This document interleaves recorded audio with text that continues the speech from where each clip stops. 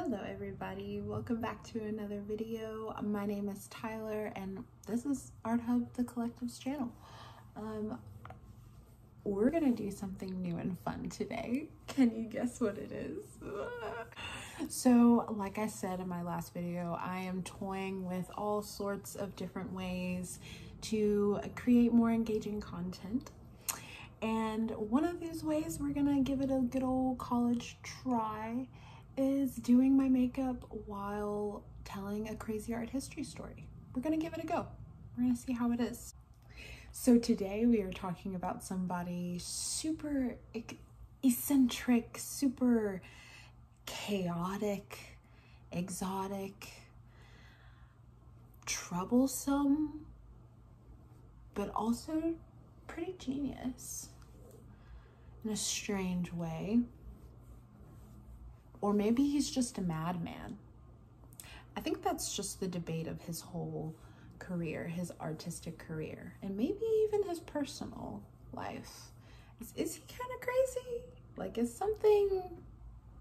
We're talking about Chris Burden, and I'm super excited to finally do this video. I've been wanting to talk about Chris for a long time.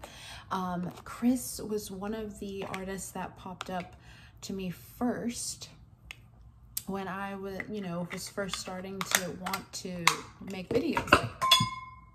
He was one of the first artists, and I did not know about him until I started researching artists' crazy art stories. You know what I mean? So this was super cool. Also, we are going to ignore the shadow, okay? We're going to ignore the shadow. I am still working on a background, on a setup. We're getting there. It's okay. So, Chris. Oh man. Christopher Lee Burden, I believe is his full name, was born in April 1946.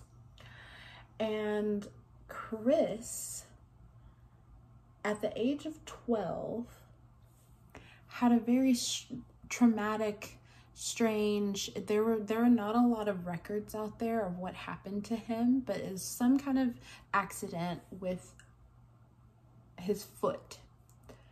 So he goes to the hospital with his parents and there is no anesthesia to be given. So he goes through a very horrible, I'm supposing painful, procedure without any anesthesia. And I don't know if y'all are just super boss like that, but I don't think I could have done that. I really don't. No anesthesia, no nothing. No. That is important because it sets the stage for his whole art career and what he is known for, which is performative art. And in whole, Chris is was a lot of things. He passed away in 2015. He was a lot of things. He was an architect. He had an architect degree. He was an installation artist and a performative artist. So he did a lot of things.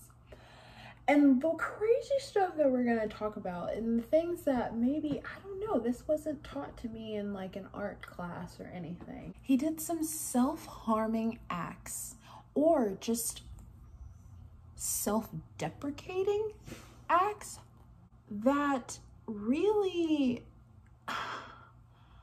baffled people, but also engaged them so well. I mean, obviously you're experiencing somebody getting hurt or being very candid, aloud, and embarrassing, or you just see something odd. You just see something odd, and it's Chris doing an art piece. Like the guy, I have a hard time with his artwork. I have a hard time because I don't always understand where he's coming from or what he's trying to get at. I don't always understand it, but I respect it and I'm intrigued by it. And it's art, so at the end of the day, it needs to be experienced and, for all the world to see, if that's what the artist wants, of course. Back to Chris.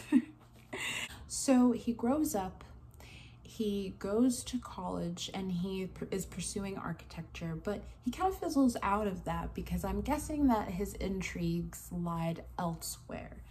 In his younger age, he picked up photography and film, and there are also a lot attached to the filmings of some of his pieces, or a lot of kind of autobiographical, I don't know how, a lot of anecdotes from him. It seems like he's very confident and comfortable with talking to a camera and explaining his art and producing art pieces through film. So in his younger years, he played with that, and then he went to college for architecture, but that kind of fizzled out because he wanted to do something else. So he leaves that school that he was at and he pursues sculpting, but interesting sculpting. These installations, and many of them in this early period of his work, most of them, he was the piece. He was the sculpted piece. And he was doing acts, harmful acts, self-harming acts at that, in a lot of these pieces. And we're gonna get into them because I don't think there's any other artists like that. If you know, please link it somewhere where I can find out. Any artist that does that or has done that. So let's get into Chris and his performative pieces. So in the period of his performance art, it was the 70s, late 60s and 70s is when he is most like in the spotlight, the talk of the town for his performative pieces. And he starts off with a piece that got him, I'm pretty sure it got him an A. The piece was done for his graduate degree. And it was a 5-day locker, and it was called 5-Day Locker Piece. And in this piece, he put himself into one of those long, slender lockers, you know, that you have at high school and stuff, for 5 days without food or water. So he did graduate, so I'm sure it did him some good. So he graduates and he gets married, and he starts doing more extreme performative pieces where he is like the prop, the protagonist in his pieces. He starts doing things like convincing his wife to nail him to the front, I think it was the front of a Volkswagen.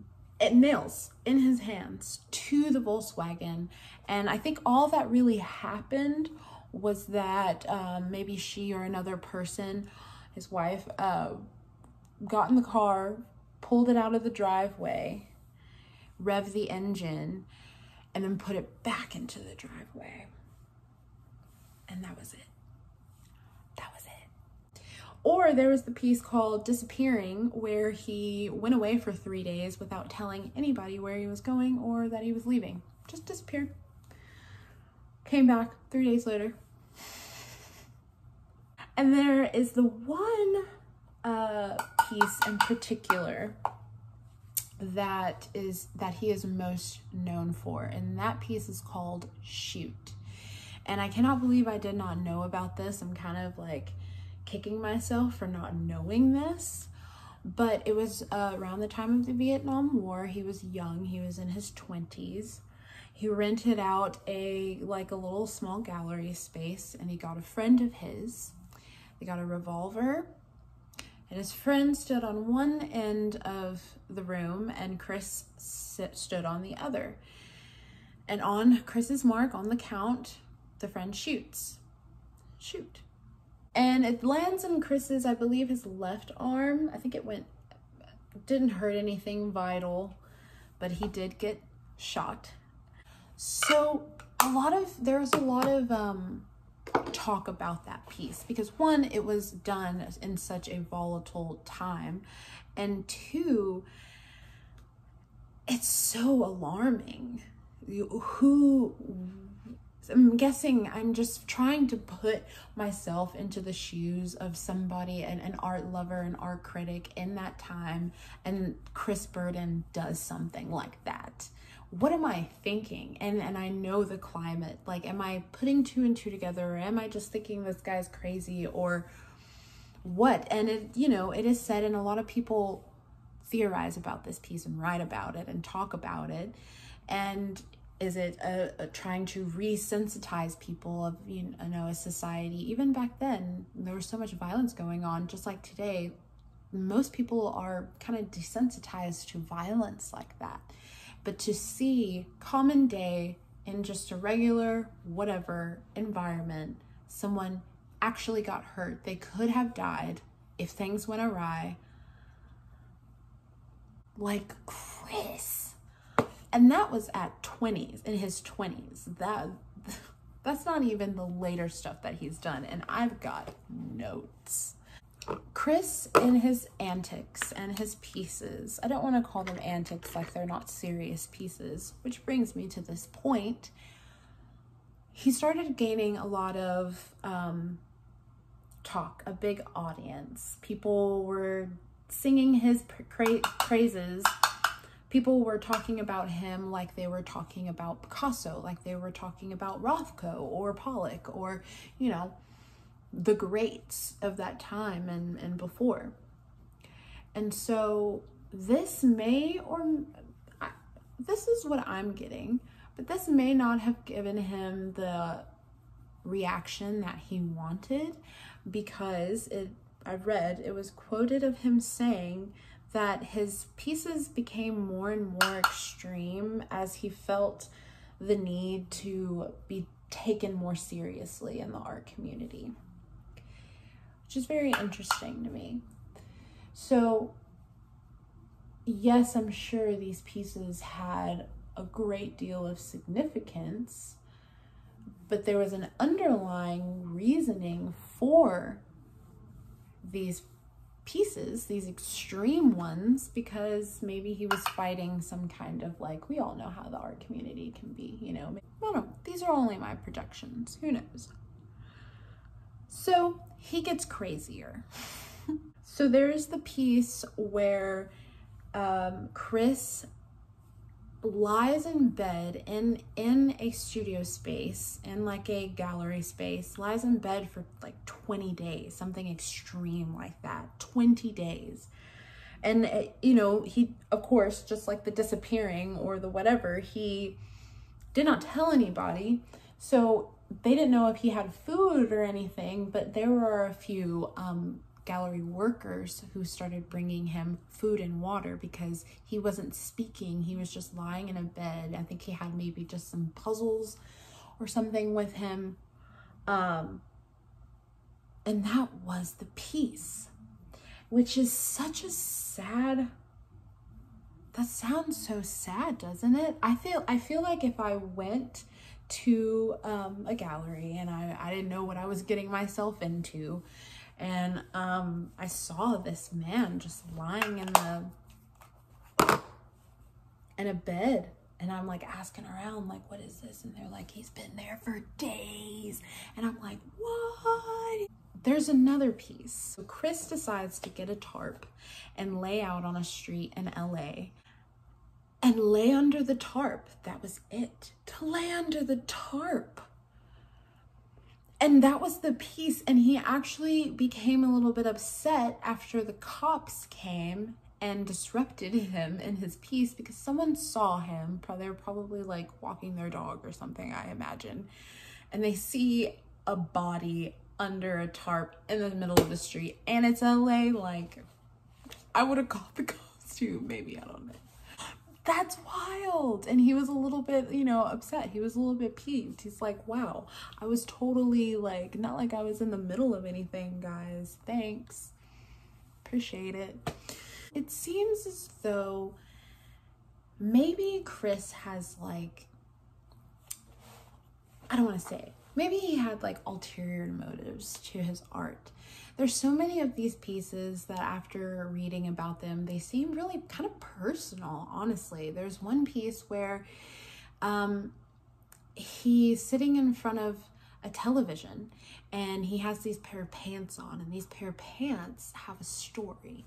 These pair of pants aren't just regular pants. These pants had been passed around by Burden's friends.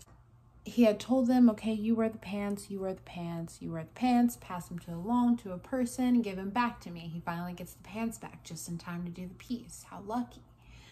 In this piece, he's sitting, he's sitting and watching this television, and then he turns it off, and then he gets up, he takes off the pants, he lights the pants on fire, throws them on the ground, and then extinguishes the pants by rolling in them, in the pants that are currently on fire. Just putting it out. What? And that feels kind of personal. I'm just saying. In his late 20s, his 30s, Chris kind of slows down a little bit. And, as much as, Chris can do, I suppose. Still very active, still creating art, always, of course. But he becomes a professor at UCLA, which is super cool, I think. I don't know what I would do if I walked in and my teacher was Chris Burden, and he just, I don't know, I feel like he would put me on to some crazy stuff. That'd be a class. I want to know if there is like a Reddit thread or something of people who had him as a teacher. I mean, they would be, older than I am, but older people know how to use Reddit, right? So he's teaching at this school, but he's also still doing smaller, less, big gallery performance art, but he's still making statements. Everywhere he goes, he's making statements. And so it was asked of him, wow, Chris, you've done everything. It seems like you've done the 5-day locker piece. You've shot yourself. What else can you do? What else is there? Are you going to kill yourself next? And he says, no, not intentionally.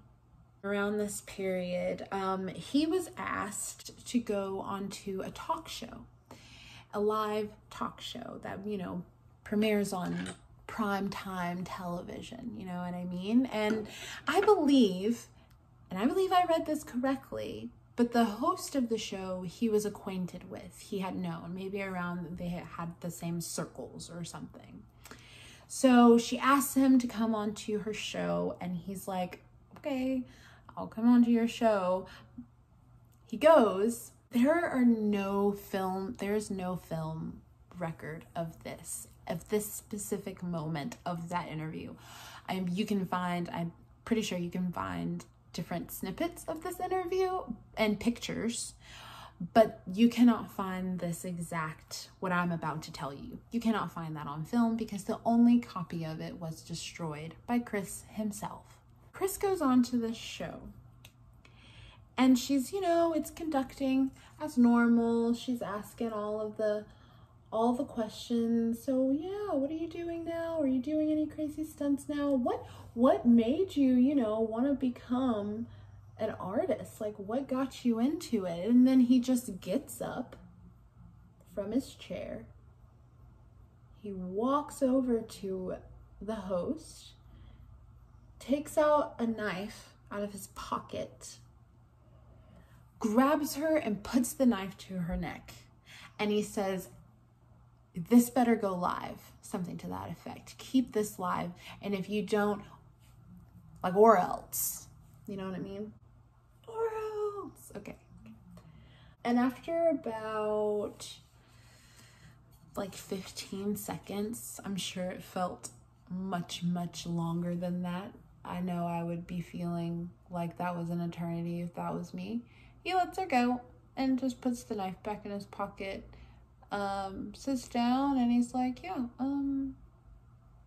so architecture is really awesome. I think that really sparked my, drive for art. So there's a rumor out there that, and this may be true, this totally may be true, it totally may not be, but that the host knew that he was going to do something. She may not have known that he was going to do that. But she probably was aware that he was going to do something, because I believe that they had asked him to do a piece on live television, but they didn't know what the piece was. So if that, I guess, is tame Chris, that's not crucifying himself or lying between two buckets of water that have electrical cords in them, or, you know, it's not as wild as that as his, you know, 20s, but definitely still pretty wild, I would say. So that brings me to like my question of, is he creating art with a purpose, or is he just kind of unhinged and like really radical, and what is it, you know? Because I like to believe a lot of things. I like to believe that, for one, not every art piece needs to have a purpose. It could just be to gain a reaction, or the simple act of just doing it. It could be a lot of things. So that's kind of like my question that I'm sitting with was he just crazy, or was he really trying to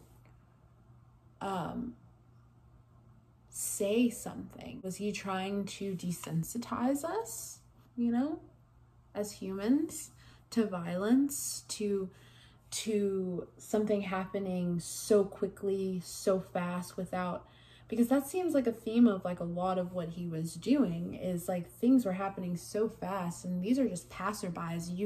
You almost would want to do something, but you can't. I mean, it's an art piece, it's not real, but like, is that it? It could be so many things, or it could just be a madman. He also did kind of like some self-deprecating. I don't know what the word is, or just kind of, okay. He had an affair and felt really, really bad about it. And so in the middle of an audience, he confesses his affair, and his wife is there, and she had no idea. She didn't have no idea that he was having an affair. And she also did not know that he was going to say that in front of probably over 50 something people, I'm guessing. If it was an audience, I'm guessing it was more than that. So, but it was a piece. He said it was a piece, but it was also the truth.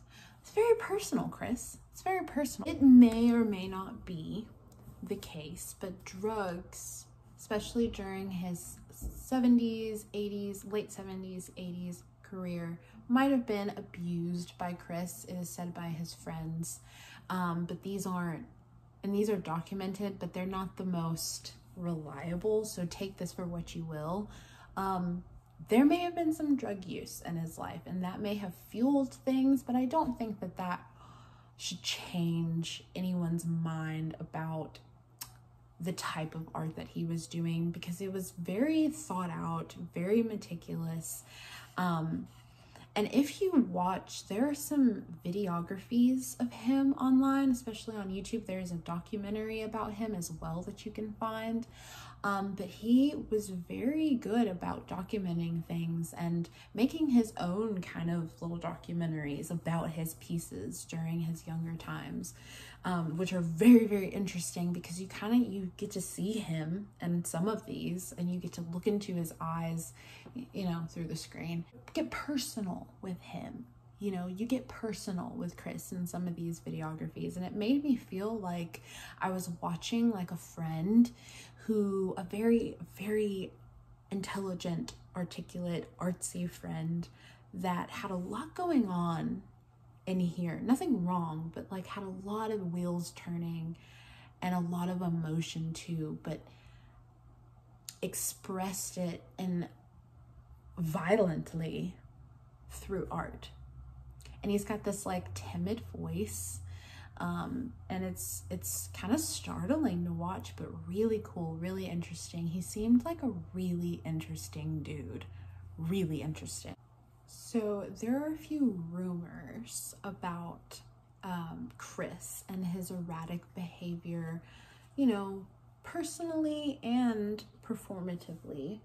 But so after, you know, he confessed to cheating on his wife in front of everybody, they did stay together for a little bit, but eventually she left him. He did remarry, but during that divorce, he is quoted with saying that he swears that he is going to follow her to wherever she's going in like a white van, and he's going to park it up where she's at and just stand out there and yell nasty, nasty things.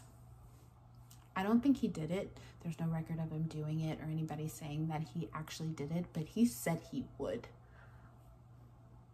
There's a rumor that one night he smashed everything in the house, and then after that he proceeded to shoot every single gun he had in the house, and his neighbor was terrified and hiding under things because stray bullets are a thing. So Chris.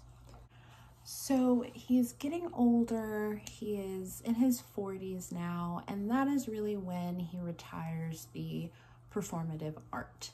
And his art takes a whole new form, and I love it so much. So he starts doing these massive sculpting pieces. I'm talking huge. There's one called the Medusa head, or the Medusa, and it's a huge just conglomerate of, I don't even know what it's made out of.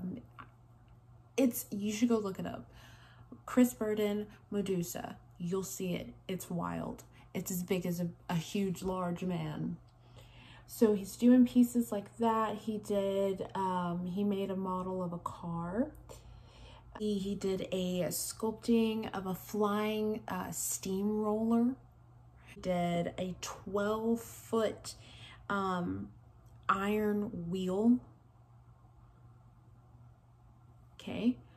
Also, something that is super, super cool and nostalgic, he made a gigantic race car track, but it was more than a race car track. He had it was like a little freeway system. He made a whole interstate. It was so cool, with hundreds of little race cars, and it was massive. You could walk around the whole thing.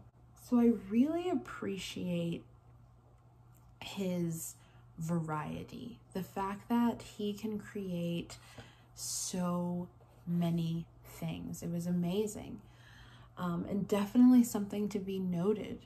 So a super fun thing that Chris did that I had no idea, that I have seen pictures of, another thing that I cannot believe I did not know, is that in 2008, he collected a bunch of light posts. And these light posts were put right in front of the LA County Art Museum of Art. And it is one of the most popular places to go take a photo in LA. Maybe even the country.